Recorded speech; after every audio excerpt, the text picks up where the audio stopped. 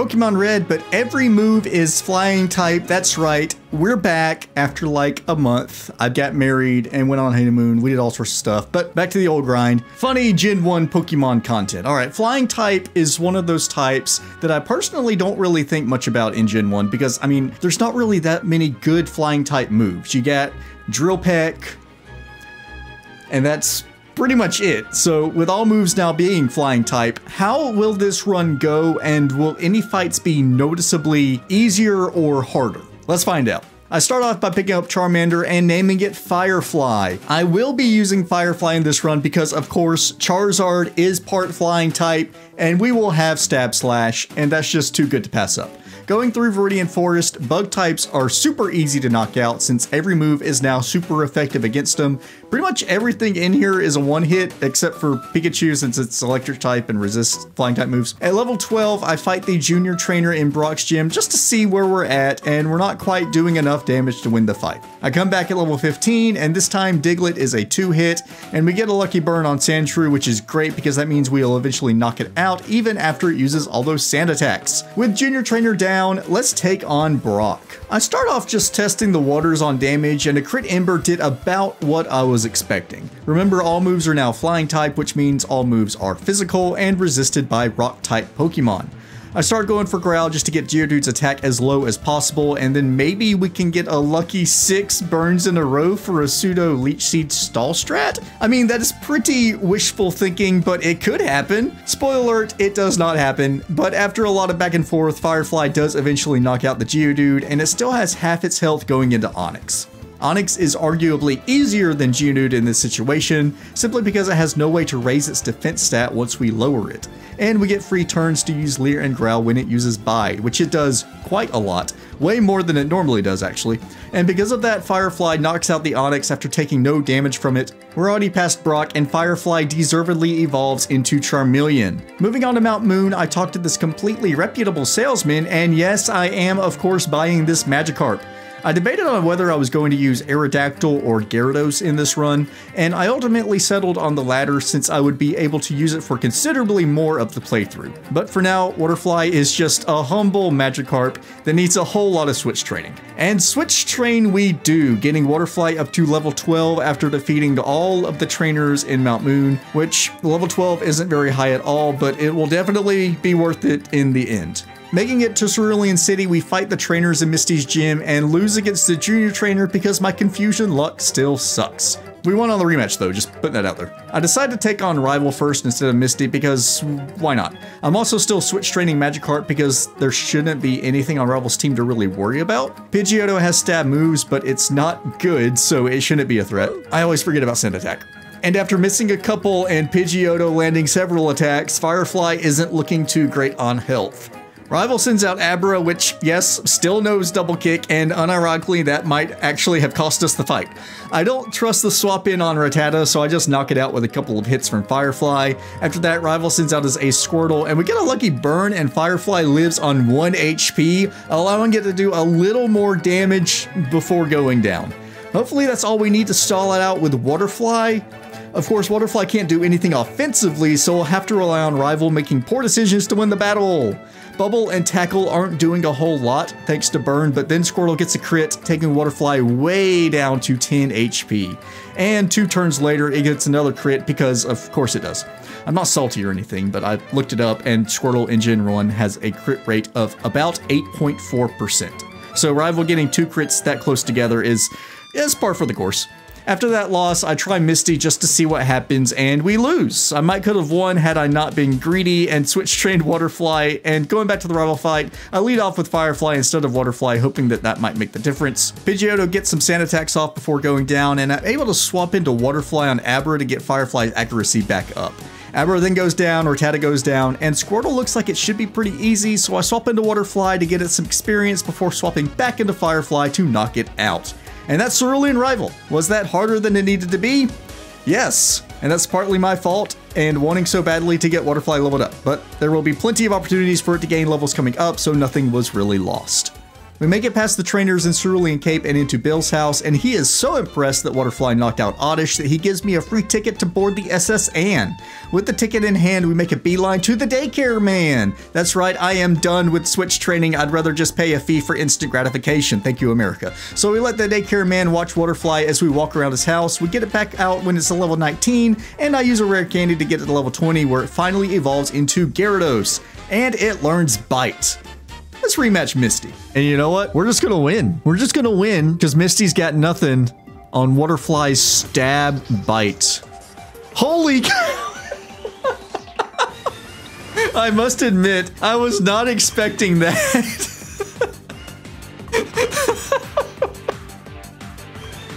All right, yeah, I think we won the game. I think we won the game. Yeah, we probably won the game. Moving on to the SS Anne, let's go over the rules for this run. Number 1, I have to nickname all my Pokemon something cool like Waterfly. Number 2, no TMs or HMs other than Gym Leader TMs. Number 3, no items or healing in battle. And number 4, trade evolutions evolve at level 50. So looking forward a bit to Lieutenant Surge, he has electric types of course, meaning he resists our moves, but Waterfly has a move it learns on level up that will make it a whole lot easier, and it's actually learning it now, Dragon Rage. Dragon Rage is one of those direct dealing moves I talk about sometimes, always dealing 40 HP of damage, and it never accounts for type effectiveness or immunity, so Lieutenant Surge's team won't resist it as it does massive damage to them. Alright, before we get there though, let's take on SS Anne Rival. And I mean, I think we all know how this is going to go. Pidgeotto, Raticate, and Kadabra were all 1-hits, and Wartortle was a 2-hit, resulting in a very easy rival fight. Moving right along to Lieutenant Surge, like I said before, he should be pretty easy, but let's just see if there are any shenanigans he's going to pull out. Voltorb is a 2-hit, landing a Sonic Boom on Gyarados for a bit of damage. Pikachu was also a 2-hit, doing very little with its Thunder Shock. And then Raichu was a third 2-hit, also doing very little with a Thunder Shock. I thought that surely Lieutenant Surge would present some challenge this run, but alas, Dragon Rage is just too strong. Making our way to the entrance of Rock Tunnel, I make a brief stop to catch our third and final team member, this Voltorb. I debated on whether to have a Magneton or Electrode on our final team, and I eventually settled on Electrode because we wouldn't be able to catch a Magnemite for a very long time since it can only be found in the power plant in red and blue. I give it the nickname of Electrifly, which is pretty good. I mean, I gotta say it's pretty good. And since it only has Tackle and Screech and is a pretty low level, and I forgot to get Repels earlier, we train a bit on the way back to Cerulean. And along the way, I teach Thunderbolt to Electrifly. Was that a mistake since Waterfly could have learned Thunderbolt? I sure hope not. And yeah, I could reset and teach it to Waterfly instead, but I think we'll be fine. Making my way through Rock Tunnel, I mess up the Junior Trainer skip on the first try, go back to try it again, and Repel runs out, and on the third try, I just don't get it. So that's sad, and the run might not be blessed now. Taking on Lavender Rival, there's not much to say here. I switched train Electrifly a little bit, and his team is not hard to beat at all, so we get the win. I once again forget how dumb these gym trainers are to fight when we get to Erica's gym, and we get stuck in quite a few rap loops before we finally beat them all because it was a matter of pride, and let's take on Erica. Erica shouldn't be an issue at all since her team is weak to most of the moves in the game. Electrifly gets some good damage off on Victory Bell before getting put to sleep, wrapped, getting some more damage off, and then Razor Leafed. I send out Firefly to clean up Victory Bell, and that was her scariest team member because of Razor Leaf and Sleep, so the rest of her should go down easy enough. Tangela does some chip damage and gets healed a few times, but eventually goes down. And Vileplume almost knocked Firefly out with its poison and somewhat good attacks, but Firefly held on, and we had Waterfly for backup anyways, and we get the win.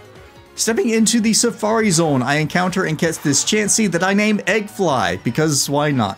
Unfortunately, it can't learn Surf, so it's just going to hang out with us, which is fine. Jumping around a bit, we come back to Sylph, where I successfully get the skip, which invalidates all negative vibes from the other missed skips, and we have the Chansey for ×2 Blessed Multiplier, so this run is officially blessed.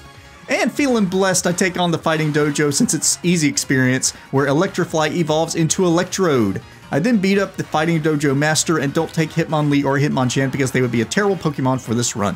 Feeling even more blessed after some easy victories, let's take on Sylph Rival. And not much has changed on his team, so really it should be a pretty easy fight. One great thing that's a side effect of me picking Charmander as our starter is Rival doesn't have a Gyarados, which is terrific for us and such a nice change from the usual. And as you can see, Rival was pretty easy, using that swag self-destruct to win the fight. After fighting the Team Rocket grunt before Giovanni, Firefly evolves into Charizard, finally getting that stab on Slash, which we show off a bit against Giovanni, doing some major damage up until Rhyhorn, but we have Dragon Rage to use against it, and Nidoqueen goes down easy enough, so no worries were had in this fight.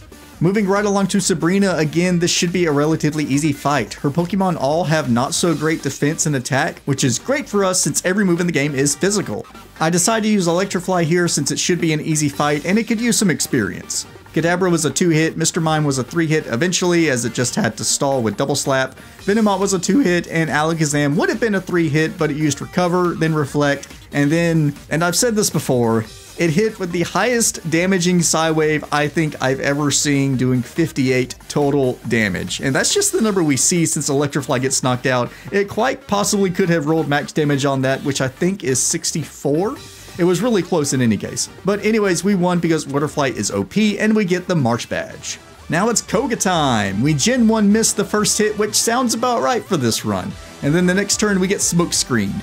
But Stab Slash puts in the absolute work. We only see one more miss in the battle and we take Koga down. Moving on to Blaine, again, don't think there's much to say here as flying is neither weak nor resisted by his team, is what I would say, but Blaine stacks the Growls up on Waterfly and then knocks it out with a takedown and a couple of Fire Blasts from Arcanine. This is the most offensive I've ever seen Arcanine be.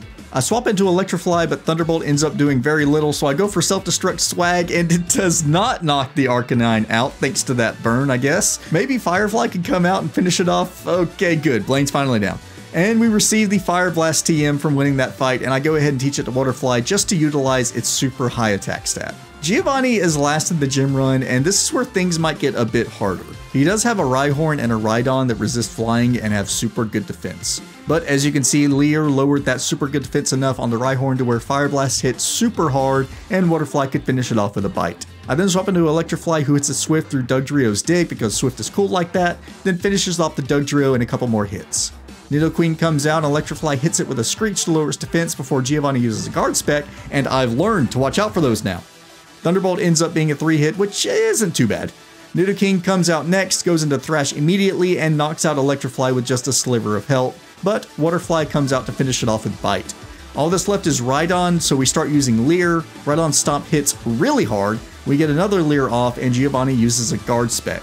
I misclick and go for another Leer, Rhydon fails a Horn Drill, Waterfly misses with Fire Blast, Rhydon hits with another Stomp, taking Waterfly down to 24 HP, then Fire Blast finally connects, doing about a third and getting a burn on Rhydon, which is great for us, cutting Rhydon's attack stat. And after a couple more turns, Waterfly is able to tank another Stomp and finish off the Rhydon to get the win on Giovanni. That fight was a bit more exciting than it normally is, and with the gym run done, let's move on into the late game, starting with Viridian Rival. His team has now grown to include a Rhyhorn, but it goes down easy enough to Firefly after stacking a few Leer on it. The next few Pokemon on his team go down pretty quick, and we get to Blastoise. I set up a couple Leer on Blastoise just to lower its defense a bit before it knocks out Firefly. I send out Electrifly that hits a second turn Screech, but then gets 2 unlucky Thunderbolt crits in a row. Luckily, the next hit does not crit, and we knock it out after one last Thunderbolt, winning the penultimate fight against Rival. So, going into Elite Four, our team is looking pretty good. Charizard has Flamethrower now, which does more damage than Ember. It doesn't do as much as Slash because of Slash's crits, but it does also have that chance to burn, which could come in clutch. I've taught Bubble Beam to Waterfly over Bite since it does do a bit more damage and it can lower speed. Not sure if we'll need that, but it could come in handy. And Electrifly still has its same moveset, which, I mean, I briefly debated teaching it Toxic, but since we have a full team of Glass Cannons, I feel like Toxic would not be a great play here. Alright, here we go. Lorelei time. She, of course, sends out Dugong, and I send out Firefly, and luckily for us, she uses turn 1 Rest. 2 Slashes take it down to a Sliver, and Lorelei uses a Super Potion, which gives us a free turn to knock it out. Cloyster is up next, and this thing is a defensive tank, so I immediately start going for Leer. After just 2, and after it takes Firefly to just over half, Flamethrower does about half to Cloyster and gets the burn. Unfortunately, Cloyster crits with its Spike Cannon, doing some good damage before Firefly knocks it out with another Flamethrower. Slowbro comes out, and this could be scary in that it knows Withdraw and can boost its defense. Now, you may be thinking to yourself, crits bypass stat changes, so Slash will bypass Withdraw. And you'd be right, but I don't think about that for some reason and instead just spam Flamethrower. And what can I say? Fire goes burr and knocks it out. Next up is Jinx, which has super low defense, so it's a one-shot, and finally Lorelei sends out Lapras. Lapras is pretty bulky, so I start setting up Leer so one of my other Pokemon can knock it out. Unfortunately, Firefly only gets one Leer off because of that Confuse Ray, but that should be enough to make it easier for Waterfly. Fire Blast does not get the one hit, but it does get the burn, and Lapras goes for the Confuse Ray Troll. Waterfly hits itself in Confusion next round, but Lapras' Hydro Pump is doing next to nothing, and Waterfly hits Bubble Beam on the next turn, knocking out the Lapras and getting the win.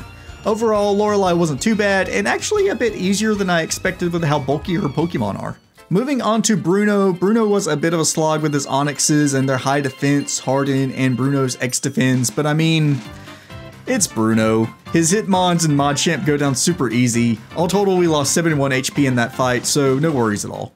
Agatha is up next, and I'm a little scared about this fight. There's no type effectiveness things to worry about, but she can just be kinda mean. So let's just see what happens. I lead off with Electrifly in this fight just so that I know that I outspeed everything. Turn 1 crit Thunderbolt does about a third to Gengar, and Agatha swaps out into Golbat. Electrify gets another crit off on Golbat, also doing about a third. Luckily, Electrify hits through Confusion to score another crit, and then after quite a bit of Agatha style back and forth, Electrify finally knocks out the Golbat. Reverse Gengar comes back out, and turn 1 is a bust for both of us. Turn 2, Electrify hits a good Thunderbolt, and Gengar tries for Dream Eater again. Then for some reason I go for Swift instead of Thunderbolt, letting Gengar confuse Electrify. After some more Agatha style back and forth, Electrify lands a Thunderbolt, knocking out the Gengar. Haunter's out next, and I'm thinking it'll be a 2-hit if we live. And Electrify gets the paralysis, Haunter is fully paralyzed, and Electrify knocks it out. Arbok comes out next, and we go for Screech because it'll probably knock Electrify out this turn, but it doesn't, so we get some damage off of Thunderbolt before going down. Agatha is almost done, and we just lost our first team member, so we're looking pretty good. Firefly comes out to finish the Arbok, and we're down to her last Gengar. Slash almost one-shots the Gengar that goes for an inconsequential Toxic, letting Firefly hit with another Slash, getting us the easy win on Agatha. Okay, Lance time. I am very worried about Lance. Not only does he have a Gyarados and Dragonite, but he also has an Aerodactyl, which not only has Stab, Hyper Beam, and Takedown, but also resists all my moves. Just a tad scary. I go ahead and use all my rare candies here, teaching Electrify Explosion over Self-Destruct, getting it and Firefly up to level 50, and Waterfly up to level 51. Alright, toughest fight in the game. Against the Elite Four member, a lot of people joke about being a flying type trainer. Let's do this. Let's just do it. Let's just full send it. We're going. We got Xenoblade music backing us up. We got this. We're in the hero arc now. This is it. This is the match of the run here. Fire Blast knocks it. It doesn't knock it out. We lived. Okay. That's awesome. And Bubble Beam knocks it out. Okay. Oh man. All right. Bubble Beam. How much does Bubble Beam do? That was a crit. All right. And Hyper Beam. Dragon Rage sucks. We have to, I don't want to swap because what about Hyper Beam? Fire Blast hits? Yes, Fire Blast hits. All right. Aerodactyl outspeeds, easy. All right, let's go Firefly. Let's use Leer. Aerodactyl is so scary. We just lost. We just lost. We just lost, yeah. So Aerodactyl is kind of brutal. I take the L and the experience and go right back in. I think with Lance at this level, we're going to have to hope for a miss from Aerodactyl. Hyper Beam and Takedown both have a chance to miss, so it's a possibility. Against Bruno in the next run, Waterfly learns Hyper Beam, which gives us a little more possible damage against Aerodactyl if it one-shots. If it doesn't one-shot, Waterfly will lose a turn and probably get knocked out. The first three members of Elite Four are easy enough, so we breeze right through them. Let's take on Lance again. Turn 1 Hyper Beam does not knock out the lead Gyarados at this level, but maybe if we were leveled a bit more, it will consistently? And Gyarados capitalizes on that by dealing massive damage with Hydro Pump before Waterfly knocks it out. Swapping into Firefly, we knock out the 2 Dragonair with no real issue, but it knocks out Firefly with a bite. I swap into Electrify for a Swag Explosion, please work! It did so little, and Aerodactyl outspeeds Waterfly, so that's that. 2 tries later, we come back to Lance. Waterfly is level 55. Let's just see what it can do now. I'm not sure if Hyper Beam will one-shot the lead Gyarados at this level, so I use Bubble Beam to make sure it's in range, but Butterfly lands a crit doing some massive damage, Gyarados uses Leer, and the next Bubble Beam knocks it out. Already looking really good.